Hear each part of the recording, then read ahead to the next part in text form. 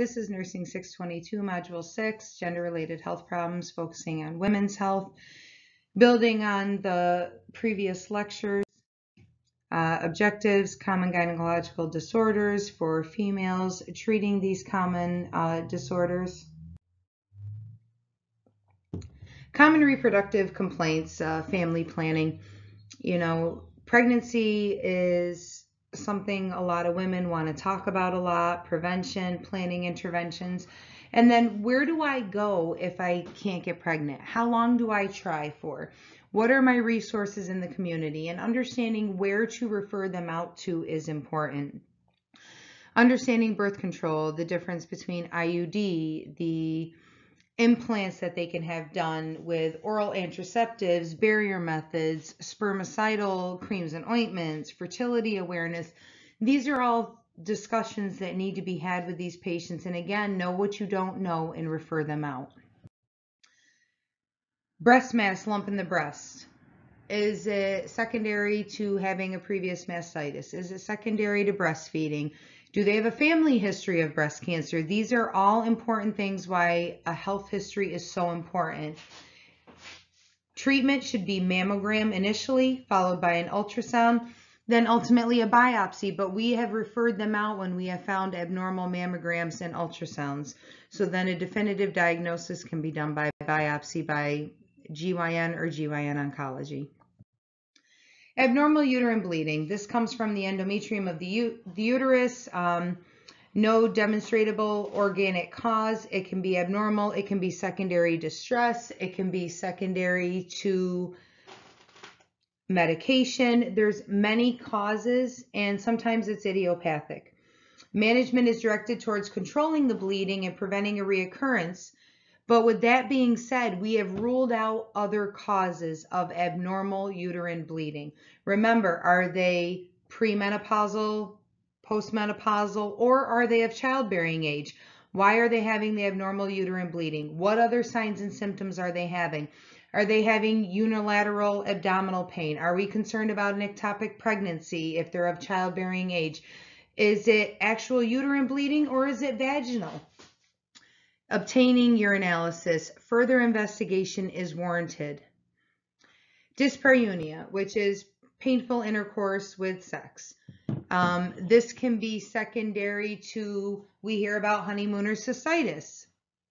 If there has been trauma with sexual intercourse, if it has been somewhat rough, they can have painful sexual intercourse. There are multiple different factors that play a role in this. Do they have an IUD? Is the IUD dislodged? Has there been an issue with that? Is there different positions that they have dyspareunia? You have to be comfortable having these conversations with patients. Is it with normal sexual positions? Were you doing different positions? Did you feel the penetration was deeper? And as odd as that sounds, it is very important to help you direct your goals in treatment for these patients. Nocturia, frequency of urination at night. Again, this can be multiple factors. Are they pregnant? Is there a possibility they're pregnant? Are they aging? And this is a normal aging process that can come into play. Are they pre-diabetic? Are they diabetic? Is that why they're having the polyuria? Have we looked at their fasting glucose? Is it an impaired fasting glucose? What is their hemoglobin A1C? These are all things that are a concern. Sign of prostate problem, that's just in there because we had talked about nocturia. That is for men, but also you have to worry about the transgender. So I left that in there to have that transgender conversation of, are they identifying as a female, but technically they are still a male? You have to worry about these problems of a prostate, even though they're identifying as a female. Chronic pelvic pain in women could be GU based, could be GI, could be musculoskeletal, just like with the male, could be back pain. There's multiple things that can come into play with this that can cause pain. Vulvovaginitis is simultaneous inflammation of the vulva and vagina. What is the causative agent? What is the factor? Do they have bacterial vaginosis because there was a change in the pH of the vagina? Do they have a yeast infection? They recently were on antibiotics or steroid therapy. Are they diabetic, pre-diabetic? These are all things that come into play. Vaginal itching, burning, discharge. What does the discharge look like? Do they have a urinary tract infection? Have we ruled out a UTI? Have we done a pelvic exam and done pelvic cultures to rule out an STD? This is why health history is so important, and screening and diagnostic tools are so important with the GU system. Mastitis is inflammation of the breast. There's multiple different inflammatory responses that can happen in the breast. They can have flu-like symptoms. Again, males and females can have similar symptoms with the fever, the breast pain, the nipple discharge, the retraction, nipple inversion, breast massage, pumping, bed rest, moist heat, stress management. Are they breastfeeding? This comes into play importantly as well. Are they having purulent discharge? If so, and they're breastfeeding, do we need to have that discussion with mom about, okay, listen, we're not sure, we've obtained a culture, we're waiting, you're going to have to pump and dump, and we're going to have to find other means for you to be able to feed baby. Breast cancer is most common cancer in American women. Invasive breast cancer is often preceded by carcinoma in situ, lesions of the ductal or lobular distribution. Again, mammograms, doing screenings, ultrasound if that mammogram is abnormal. And again, you refer out. If this is abnormal, you refer out to the specialists.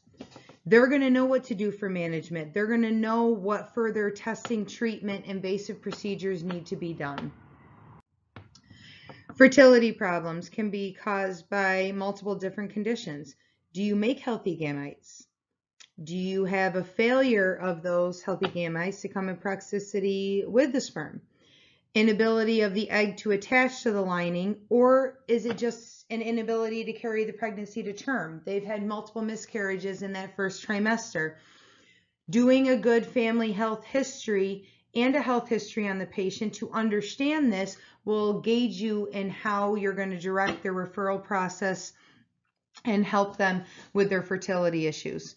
Testing is not just women. Look at the men with their semen analysis. Look at progesterone levels. Look at hormone levels. All of these to rule out other causes. Hyperprolactinemia. Again, if you are not comfortable to at least start the baseline workup, get in touch with somebody who is to get things started before you can get them referred out. Premenstrual syndrome and dysphoric disorder, physical, psychological symptoms in the second or luteal phase of the menstrual cycle. These can be headaches, mood changes, nausea, vomiting. Multiple different symptoms can happen. Most women know when they're going to have them, and usually there's a pattern that it follows. Talk to your patient, find out their history. Menopause. Patient has not menstruated for a year, usually between the ages of 48 to 55. We know their estrogen levels fall, so then we know they're going to be at risk for atrophic vaginitis and these other conditions secondary to becoming menopausal. And remember, if they have not had a period for a year consistently and they start having bleeding, that warrants further workup.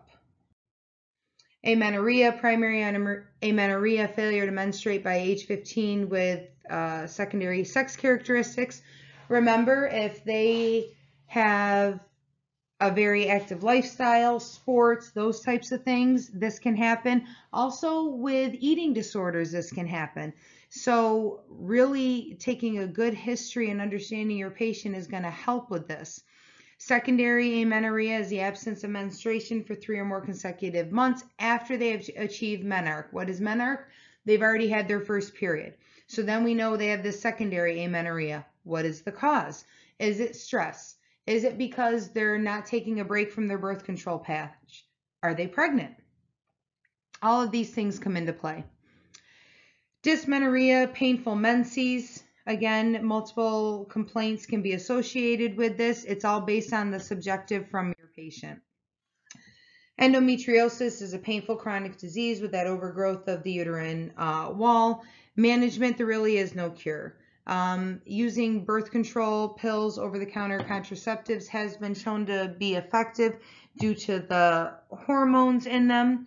NSAIDs are effective, hormones, laparoscopy. And again, you refer them out to GYN if you can't get it under control.